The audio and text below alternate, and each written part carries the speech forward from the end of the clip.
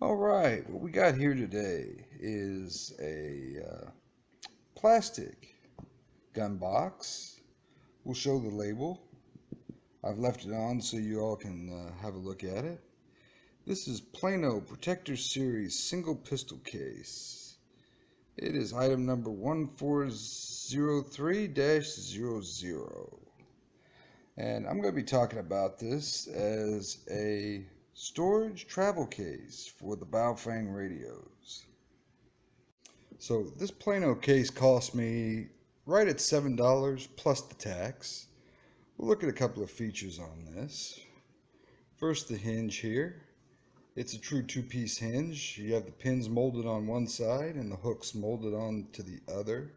It's not just a piece of plastic molded that tends to break after a while. Here on the top we've got a small hole. You put a padlock in there if you like. Handles molded in. Let's look at the latches here. This is a pretty standard two-piece latch from Plano's tackle box, fishing box. Again, it's not just a piece that's molded in, it's a separate molding here. Could be replaced, I suppose. Pretty secure. We'll open it up. And it comes with this foam on both halves of the box. We'll put the radio equipment in here and have a look at it.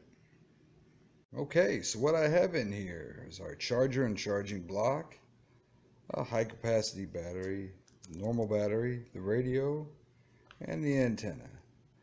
The only thing I would probably do on this is, since this is quite tall, I might cut the foam out here so this sits a little lower in the box. Has a hard time closing with the charger in there. But we'll close it with the radio.